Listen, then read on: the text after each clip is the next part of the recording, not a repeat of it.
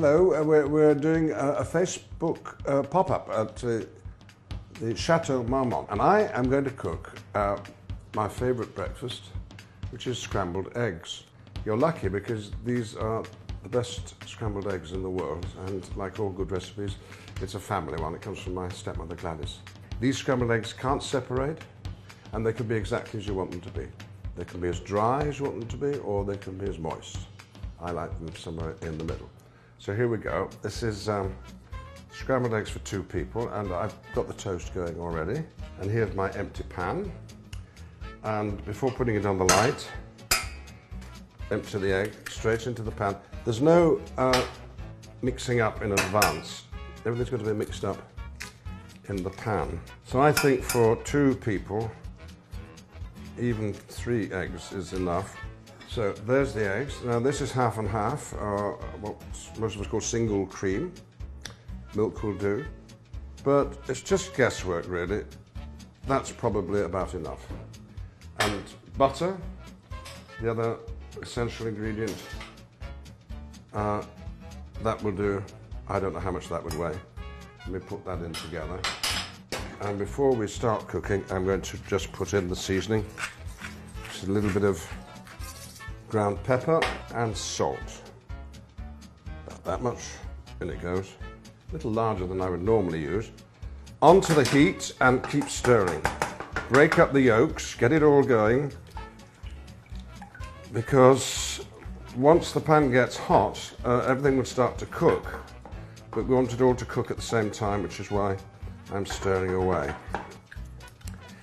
Whilst you're doing this, you can listen to the radio, you can talk to your beloved, but mainly you can get your juices going because these eggs are going to be really delicious. Keep going around the sides. You could do this with a non-stick pan, and I think the more you stir, the creamier the eggs are going to be. Now you see it's all beginning to catch, can you see? And as it catches, the curds begin to form, which turn them into scrambled eggs. So good to do it in a pan of this sort rather than a frying pan. In a frying pan they'd cook too quickly. But they're cooking very well indeed. And the beauty of this is, if it's all going according to plan, you can just stop for a moment, as we will do, to get the toast ready, because it's on the toast that the eggs will go. So off the light, and here's the toast. I like my toast just done like that, nice and crisp. And if you're not going to eat them immediately, they should go in a toast rack, which keeps the toast upright and allows the water vapor to escape and keep the toast crisp. Never wrap up toast, because the water vapor will stay inside and the toast will become limp. Back to the eggs. These are scrambling. Look. Look, they're really catching. The other trick is you want to take it off the heat just before they're ready, because even as you carry the pan over to the toast, the eggs will continue to cook. Now look, they're really beginning to curd and get together. You can lift it off. It's still cooking, you see, even though it's not on the light.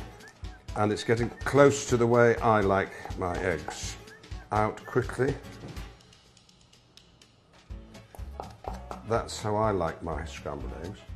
And we'll do them just a little bit more. This way they can never separate. But there we are, just a little bit longer and they're a little bit drier. That's how some people like them, but not me. Look at that. You see how it's steaming? Lovely. Cheers. Happy breakfast. Best scrambled eggs in the world. Oh.